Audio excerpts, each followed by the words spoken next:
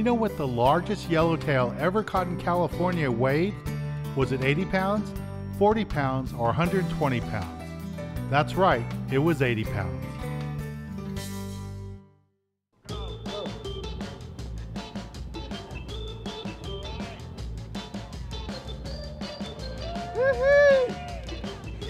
This one we didn't let get away. This one we captured. Really nice great bluefin tuna here.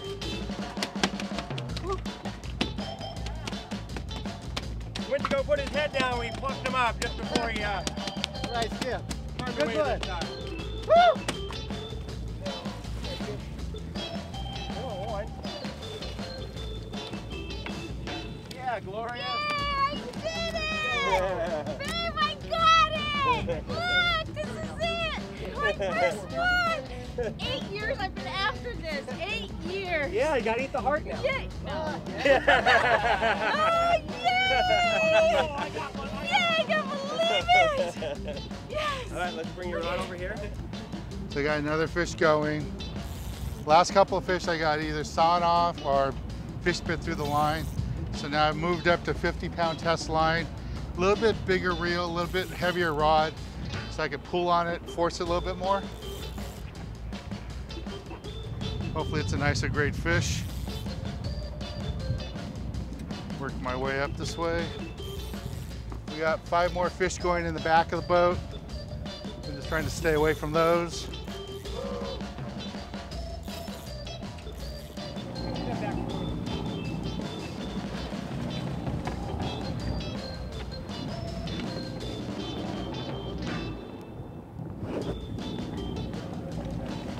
All right.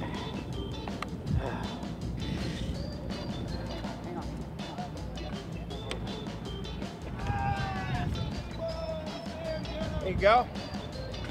Nice yellowtail.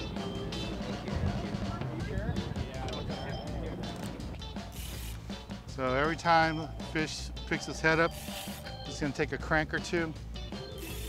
Just wanna bring him up, convince him he's gonna die, and it makes it a little easier. Just get a nice crank or two on him. You see him? Yep. Deep color.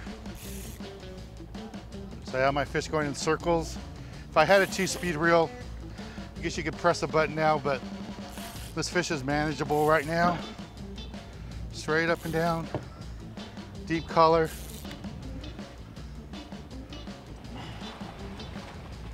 Where are you? No, I didn't.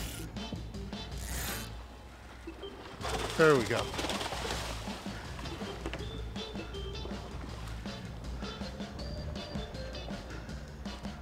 There's my tuna, and just got that fly lining, and you see my hook right there. Got lucky, got right in the corner of the jaw. I've lost a couple because the tuna have teeth, and they swallowed my hooks and they cut through the line. But we got this one. Nice gaff, man.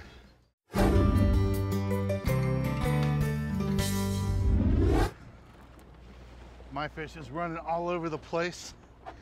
Just want to keep my rod tip up, and every time I can, take a little crank. You see deep color on mine. Here comes my fish.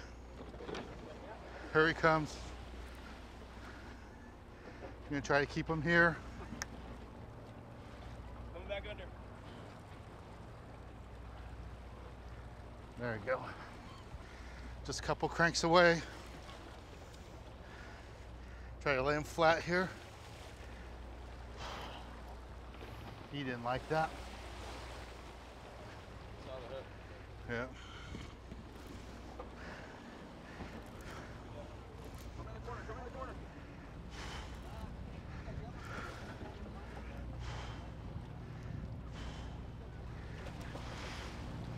Yeah! Woo! Woo! Nice, Josie. Beautiful bluefin tuna. And you can see where it's gaffed right in the head. Still hot. That's a beautiful, beautiful fish.